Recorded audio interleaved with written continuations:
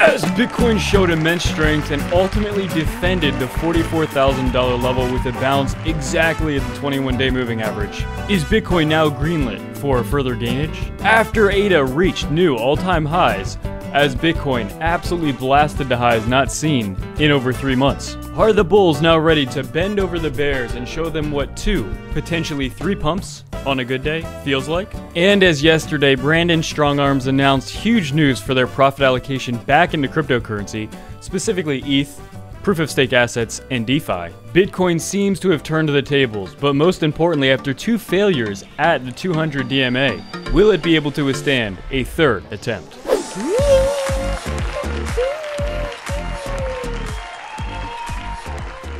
I'm your host, Gregory Giggles, and after an entire week of downside pressure, Bitcoin was ultimately able to defend the 21-day moving average and set a new local high. But with most models and analysts predicting the crypto market has a few months left of massive gains until the end of this year, before the end of this potential bull cycle, will we see a similar swing in the Bitcoin dominance like we saw in the final 4 months of the last one? So if you guys are new to the channel, make sure to hit that like, subscribe, turn on notifications to receive absolute time-sensitive alerts. And without any further magoo, let's dump on in. Wow, so with Coinbase and its leader Brandon Livestrong absolutely making insane moves for the space, with this even more recent announcement of $500 million worth of crypto they'll be adding to their balance sheet and allocating 10% of quarterly profits into crypto assets. This is huge, okay? Perfect. I mean, it's obvious we want to see this coming from a crypto exchange, a crypto company. You want to see them investing more and more into cryptos, right? Not just keeping their moolah in USD. But this is big as well. They plan to invest specifically in Ethereum, proof-of-stake assets, DeFi tokens, and other crypto assets supported for trading on Coinbase's platform. And specifically as well, over time, we can operate more of our business in crypto. That is the goal after all, because ultimately that would benefit Coinbase as they're a crypto company. And shortly after that, Bitcoin was able to surpass not only 47, but 48,000, and very, very briefly at this moment, 49,000 by about $100 earlier today as well. Coinbase shares also rose 3%. So the reason I'm talking about this is, I mean, obviously this is good. I mean, Coinbase is absolutely doing really good things in terms of making the public feel safe entering into crypto, making institutions feel safer playing around with crypto. And overall, even though their app does go down at critical pumps and critical dumps, I think they're having a very clearly a net positive on the crypto industry and crypto adoption. Also, with that being said, Bitcoin did actually briefly surpass 49,000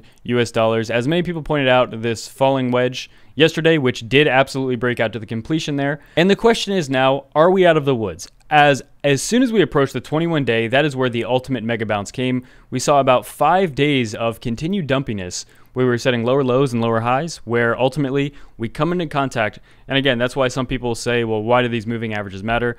Again, the 21-day is one of the most critical moving averages in general. And that is exactly, literally exactly where Bitcoin did bounce.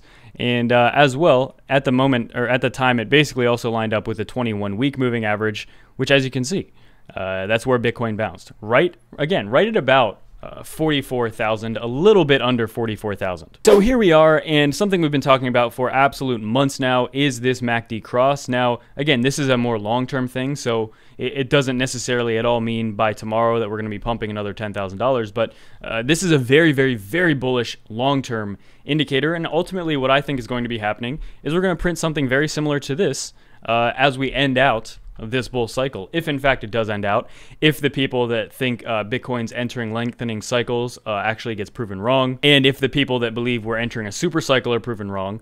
Because again, you have the theories of super cycle, you have lengthening cycles, you have a million cycles, you still have people calling for $10,000 and below Bitcoin, which I believe should be called the baby brain cycle. However, I think the most common consensus amongst most people in regards to what type of cycle we're in is the same cycle we've been in, a 4-year cycle, right?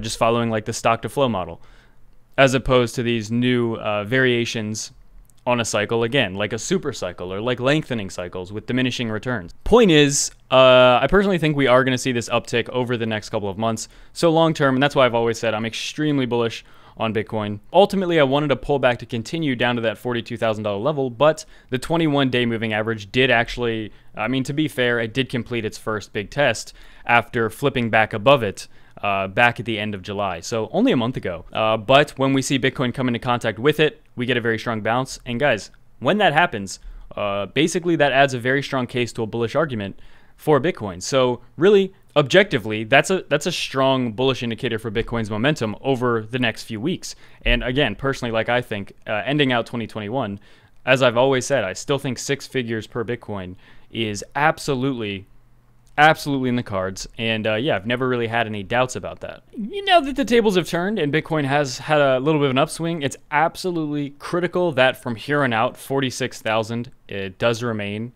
We remain above 46,000. 47,000, when we breached that, this was the very tippy top of our last multi-month 5 resistance and support zones there. So yeah, breaking 47 did initiate about a $2,000 move. Currently, we're seeing a little bit of a pullback after heading up all the way to about 49.1. To continue, I actually just wanted to share my experience with trading over the last week because I've been doing it aggressively. And for about 4 straight days, I was doing very well. And ultimately, I had a little bit of an oopsie. But to be honest, it is 100% my fault. My biggest flaw with trading is that I get too greedy, right?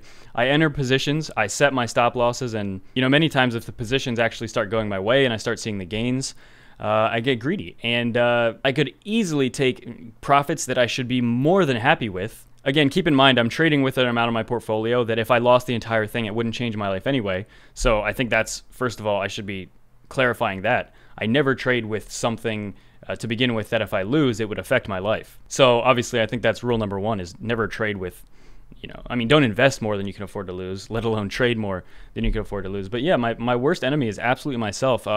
Every time I would get in a position where I was in really good gains, everything was looking great, pretty much the TA played out for about 4 days in a row. I just got greedy and I thought, you know what? I want more. I want more. And ultimately, I think it's pretty easy to see how that can end up backfiring. So yeah, I mean, for me, even just knowing basic TA, always utilizing stop losses, can really just save a lot of trouble. And fighting the nature of becoming too greedy, I think, is something I don't think I'm the only one that struggles with getting too greedy with trades, I would assume. But with that being said, Bitcoin has avoided a bearish downside scenario. Obviously, we talked about Bitcoin does really need to hold like 46K at this moment because, again, there can always be a swing. That's something that surprises me, is that the more experienced somebody is, the more they will tell you this is a possibility and not a guarantee. There is not a single investor or trader that has been in the space and been successful that will tell you there is such thing as a 100% guaranteed trade.